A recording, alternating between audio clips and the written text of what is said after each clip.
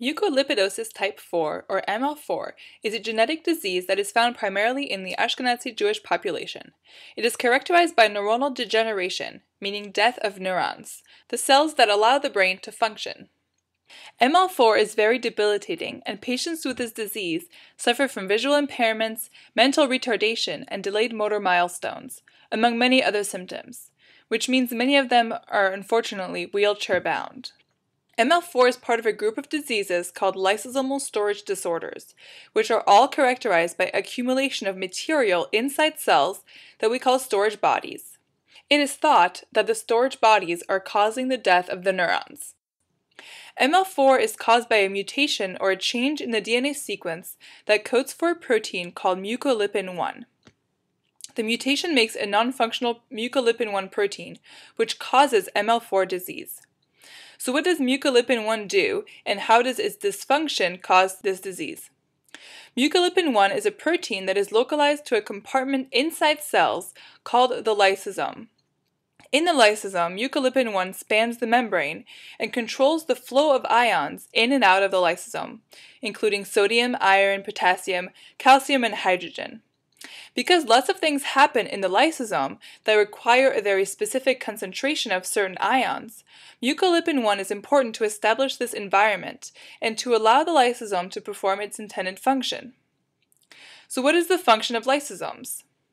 Well, lysosomes can be seen as the recycling center of the cell because they process unwanted material into substances that the cell can use. So, if mucolipin-1 is defective or absent, the environment of the lysosome is not optimal to perform these recycling functions.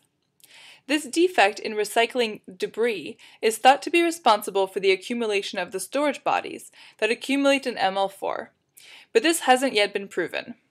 So it is important for us to understand what mechanisms could be causing the accumulation of these storage bodies in ML4. That is exactly what the scientists of this paper wanted to examine in an article titled Macroautophagy is Defective in Mucolipin-1 Deficient Mouse Neurons, published by the Slagenhop Lab at Massachusetts General Hospital and Harvard Medical School in November 2010 in Neurobiology of Disease. These scientists used a mouse model for ML4 where the mucolipin-1 DNA sequence and protein were removed. These mice have a lot of the same symptoms as ML4 patients, so it's a great model in which to study the disease. Because ML4 is a neurodegenerative disease with death of the neurons, the scientists studied the neurons isolated from brains of diseased mice compared to non-diseased mouse neurons in a petri dish. The scientists found the same types of storage bodies in neurons in a petri dish compared to a mouse brain. And those storage bodies are also very similar to storage bodies found in ML4 patients. So this was a great validation that the human ML4 disease was very well recapitulated in this cellular model. So what could be causing the accumulation of these storage bodies in ML4 neurons?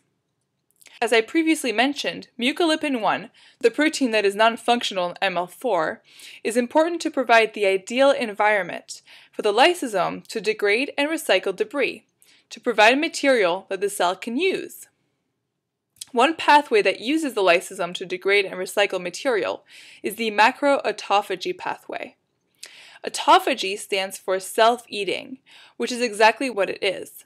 Material that the cell doesn't need or that doesn't work anymore gets engulfed in a large bubble or vesicle that will fuse with lysosomes, which will degrade and recycle the basic components that the cell can use as building blocks to produce other materials. So the scientists were interested to see if this pathway was functional or not in ML4 neurons. And what the scientists found was that the vesicles that carried the material to be degraded did not fuse with the lysosomes. Because they could not be degraded, these vesicles accumulated in ML4 cells, proving that this macroautophagy pathway could not function properly in ML4 neurons. So what did this study show? Although previous studies had looked at the macroautophagy pathway in human cells that are found throughout the body, no one had studied what happens in the neurons in ML4 disease. This study showed for the first time that ML4 neurons have a defect in the macroautophagy pathway, which causes accumulation of vesicles, because the vesicles cannot fuse with the lysosome and be broken down. This study also established a model to study a very relevant tissue in ML4 disease, the brain, by isolating neurons in ML4 mice, which are very similar to the human disease. Using these cells will provide a great way to look for drugs that can reduce the number of storage bodies or vesicles, which may improve survival of the neurons and ML4 symptoms. So what does this mean for you? Because ML4 is part of a family of diseases, the results of this study can also provide the basis for understanding other diseases in the family.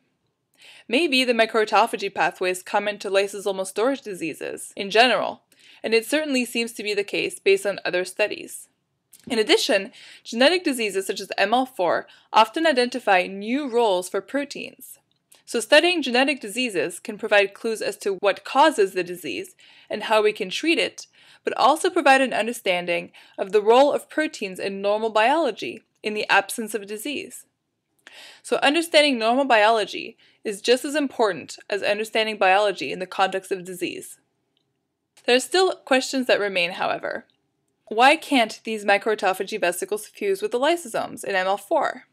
Is the buildup of these vesicles causing an accumulation of toxic material that is killing neurons?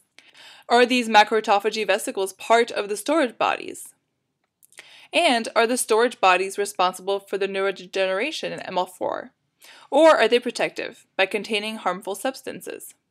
So as you can see, mouse models have provided a great way to study diseases such as ML4 by giving scientists the ability to study relevant tissues, in this case the brain, that would be impossible to do with patients. Studying rare genetic diseases such as ML4 provides insight into everyone's biology by dissecting out new functions of existing proteins. The findings presented here were funded in part by the ML4 Foundation. This video has been provided to you by Eureka Science. To stay in touch with Eureka Science, like us on Facebook, follow us on Twitter, subscribe to our YouTube channel, or visit us at www.eurekascience.com. Thank you for watching.